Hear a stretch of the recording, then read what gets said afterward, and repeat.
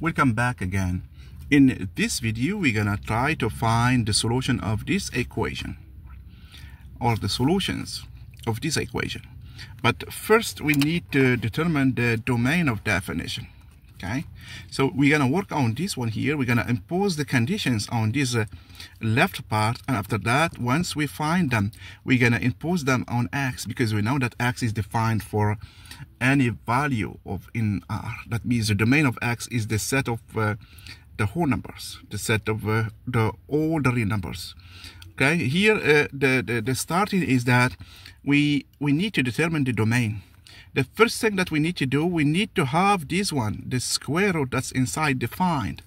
That means we need to have 1 minus x is bigger than 0. That means minus x is bigger than minus 1, and this means that x is less or equal than 1. Okay, so we need to have this condition here in mind when solving. Okay, the next one is that we need to have 1 minus the square root of 1 minus x bigger than 0 with x is less than 1. We need to have this one all the time, because this is where this one is defined. Okay, here if we add minus 1 to both sides, we're gonna have this result. And if we multiply by minus 1, we get 1 minus x less than 1. This is positive. We get 1 minus x is less than 1. And adding minus 1 to both sides, we get minus x is less than 0. Multiplying by minus 1, we get x bigger than 0. So we have x bigger than 0 and x is less than 1. This means that x, the domain is 0, 1. Because the intersection of x bigger than 0 and x less than 1 is this part here, 0, 1. So this is our domain here. Okay, so now we're gonna try to solve our equation in these conditions. So that means the domain is 0.1. That means x is gonna be defined, or it has to be in 0, 1 to have solutions. Okay, because we might have not the solutions not for this equation but for others. We might have solutions that don't belong to the domain of definition. Okay, now what can we do? Okay, so we know two things. First, that 0 is a solution. 0 is a solution. Why? Okay, let's plug 0 here. So we have 0 on the right side, and the square root of 1 minus 0, which is the square root of 1, and the square root of 1 is 1, and 1 minus 1 is 0, and the square root of 0 is 0. Therefore, 0 satisfies the equation, and it is in the domain of definition. Therefore, 0 is a solution. Okay, next thing, 1 is also a solution. Okay, why? Because if we put 1 here for x, we're gonna get 1 minus 1, 0, and the square root of 0 is 0, and 1 minus 0 is 1, and the square root of 1 is 1, and 1 is equal to 1. Therefore, we have 1 is a solution, and more than that, 1 is in the domain. Next, we're gonna try to find more solutions.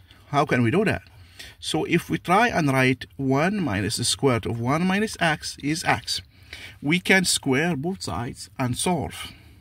Okay, but there is another way. We can plug x here, keep plugging it over and over, and we're gonna see that we're gonna have something like 1 minus the square root of 1 minus 1 minus the square root of 1, etc. Okay, so if this is x, then this one is also x. So we have square root of 1 minus x is x. Okay, don't forget that x has to be in 0.1. Okay, so we need to have this one. This is crucial. This is where the function is defined. Now, if we square both sides, we get 1 minus x is x squared. This is positive, so we don't care about the absolute value. Now we try to solve this one here. We get x squared plus x minus 1 is 0.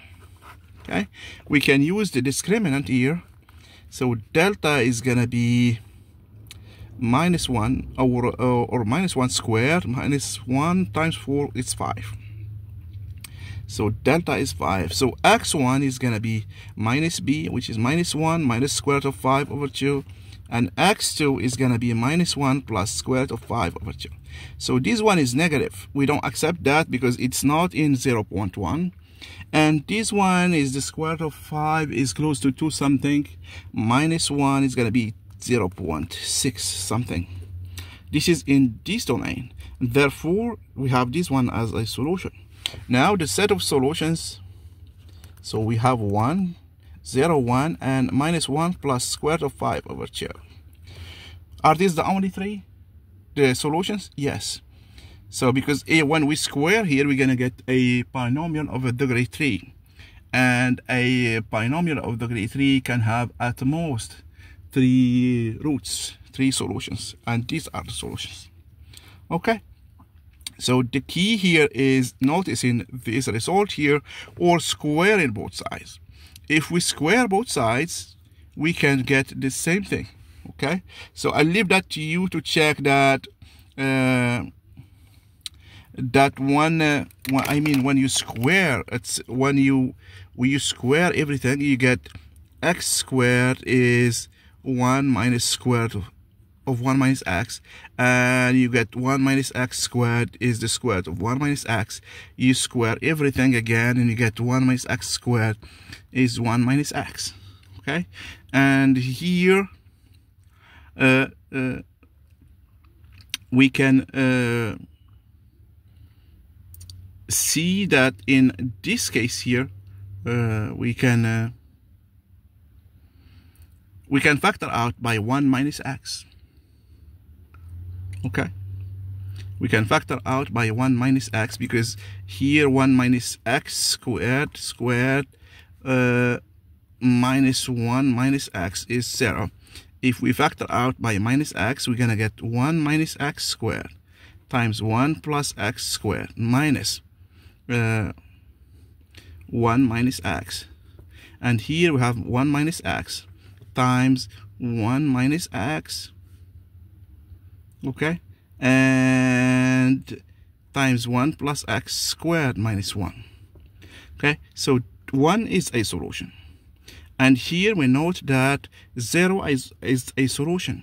Okay, here 0 is a solution. Therefore, I can write this one here. Okay, I can write this one here as x times ax squared plus bx plus c. And I can use identification to find these coefficients. When you find these coefficients, you're going to see that they relate to this one that you just found. And when you solve, you're going to find this one. Try it. I didn't try it, but I did it before. Okay, so try it, and you see that we have the same solutions here. Okay, if you see something different, let me know. Thank you very much. Please like, share, and subscribe. Okay, if you see any errors or mistakes, please let me know. Thank you.